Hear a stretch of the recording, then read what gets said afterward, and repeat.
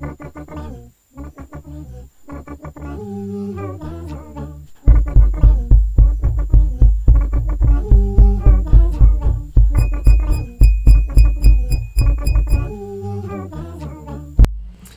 up, Mary of Nazareth? This is Mr. Rice, back again for your last weekly update video of the year. I'm going to miss all of you over the summer. I'm going to miss making these weekly update videos. We'll see. Hopefully, in the fall, we'll be back in person, so I don't have to make these videos anymore. I think I'll make some videos anyway. Maybe we can make some videos together come next year. That's what I'm hoping. But for this last video, because I wanted to show all of you what creative people you are, I decided just to devote the whole video to showing some of your awesome work you sent me for that stop motion assignment. So I've been looking through, trying to find all of them. If I didn't see yours, please just ask your parents to shoot me an email, because I want to see them, but with 400 of y'all, it can be hard to find everything in my Google Classroom, which is a mess. So, sorry about that. So, I want to start with showing Abby's. So, hers is about how she likes moving, but sometimes feels scared of the virus, it seems like. So, luckily, though, I checked with Abby, and she is getting exercise. So, make sure you get some exercise, because that's also important for your health. So, Caleb has a really cool one, Pac-Man. I showed you another Pac-Man video last week. Caleb's is also really awesome. Check out that way he did each of those dots, all in Google Slides. Each one of those dots took another slide to make. So Caleb just did a really superb job with his Pac-Man video. And I wanted to give a shout out for Caleb for the just kindest and most understanding comments in the Google Forms. So shout out to you for just that virtue, Caleb. Now Shadera had a pretty sweet movie too. She just had a video of a couple of friends playing, which I thought was beautiful.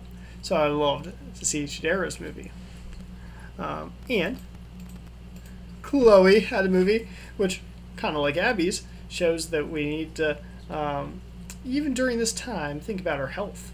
So, make sure you just don't binge eat potato chips, or else you could go from being the healthiest person in the world to the least healthy person in the world.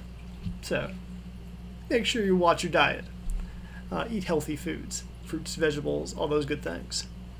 Now, Lorenzo's, I gotta say, when I first saw Lorenzo's, I said, Lorenzo, did you understand this assignment? You're not supposed to just grab a picture from online. You're supposed to make your own pictures. And then I realized, no, wait. That weird thing is actually his own picture. That thing is made up entirely with shapes in Google Slides. I thought it looked so good to me that I figured, oh, this has to be just something from the internet that Lorenzo got. No, he made that. So props to you, Lorenzo, for surprising me, making me realize that your thing was way more creative than I at first gave you credit for.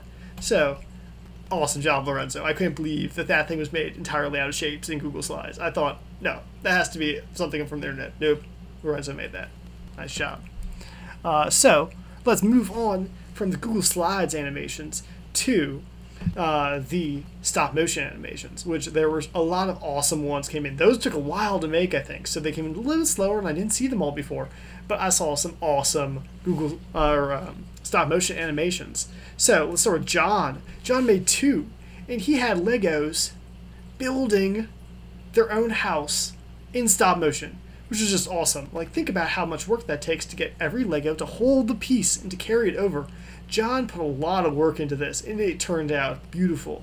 So, John, nice job. And John didn't make just one video. John made 2 videos. I could not believe this. But check out John's second video, which continues. The house has been built, and then people drive up to it in a car. It's so awesome. And then a robot arrives. So, John's video is so creative and awesome. I couldn't believe it. So, nice job, John. Now, Luke had a cool little video. He had 2 turtles kind of wrestling with each other. So he did a really good job of making very small movements and trying to keep the camera steady. So those are things which make stop motion videos turn out especially well if you keep the camera steady and make small movements. And Luke did a superb job of both of those aspects. Let's see. Natalie found another kind of animation program. I think it was an app on an iPad maybe, that I didn't know about. So she found something and learned it on her own. So props to you, Natalie, for finding a different way to do the assignment that you learned all on your own. let's check out the next one, which is from Vincent. So he had a cool little slideshow. It wasn't exactly a stop motion because it, wasn't fast and going with that, but it was cool because it was a killer whale eating fish. So Vincent was pretty awesome. I liked how he had all these pictures, one after the other, of the killer whale moving around and trying to eat the fish. You can see he caught some. So, nice job, Vincent. That was pretty cool. Let's move on to Bella Sophia. Hers was pretty awesome. She got some Barbies. And she had the Barbies. And, oh, look at that. That was really cool how she picked up the dog. And, oh, I love how she jumps into the car from the window. That was pretty awesome. And those Barbies get into the car. And then the car drives away. So I thought that was really well done from Bella Sophia. So, wonderful job, Bella Sophia. Now, let's check out a couple more stop motion movies. These ones are both pretty ridiculously awesome. So this one's from Kevin. Let's check it out. Look at that. I love how the blocks move in from all the sides. They crawl in like they're alive or something. It's so much fun.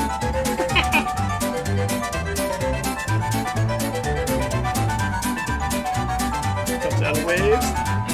This is a cameo appearance by the director and producer of this video himself.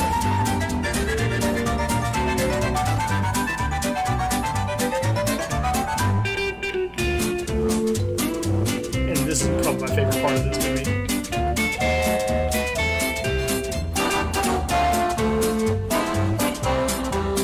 Great job, Kevin. That was pretty ridiculously awesome. So, awesome job. Let's check out one more stop motion video.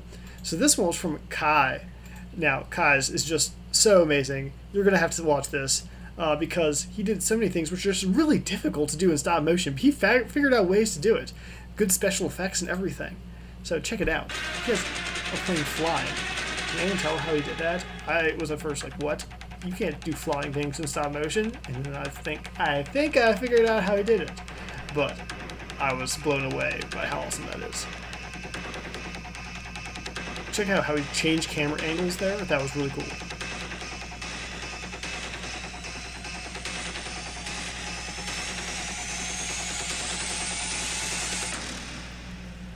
Oh yeah, that's so awesome. Yeah, that's so cool how the shield goes there. And then this part is the best. Oh, like, does a somersault on the wing? How do you do that, Kai? That's amazing. It's so cool. Yeah. Kai put a lot of work into that video, and it paid off. That was a sweet video. I'm not even going to watch the Avengers anymore. I'm just going to watch Kai's video over and over again on repeat, because it was that good. And I want to show you one more last video, which is really cool, especially because it wasn't even for an assignment. Anuli made this video on her own, and I wanted to say, I know a lot of you, I saw in both the time when I asked about video games and last time after I did Minecraft said, Mr. Rice, you should do Roblox. Well, I don't know anything about Roblox, but Anuli made this in Roblox Studio, which she learned all on her own. It's a way where you can create things for Roblox. And, yeah, look at how much work she put in. This looks exactly like Mrs. Posner's classroom, because there was actually always a stack of workbooks just like that. And there's all the bouncy balls, and it looks so much like the real thing. I always went in there every Thursday, and yeah, I felt right at home when I saw this video. Because Anuli did a superb job of recreating Mrs. Posner's classroom in 3D, even with the closet and everything. So, and what made this even more amazing to me was not just how well Anuli did everything, but that this was just a self-motivated project. She just decided, I'm going to make this. So that is my challenge to you all for the summer, is I want to see you all make some really cool creative things over the summer. It doesn't have to be on a computer. It can be art, which I know Mrs. Schneider teaches you all about. It can be music. Oh, I should put that in there. But Luke D'Souza had an amazing piano piece that he did. He composed it on his own. It was not a real, it is a real song, but it's a song that he made, not an existing song. He made up his own song on piano. I've made some songs for ukulele. I should play those for you at some point. But yeah, so my challenge for you for the summer is 1, get some exercise, go outside.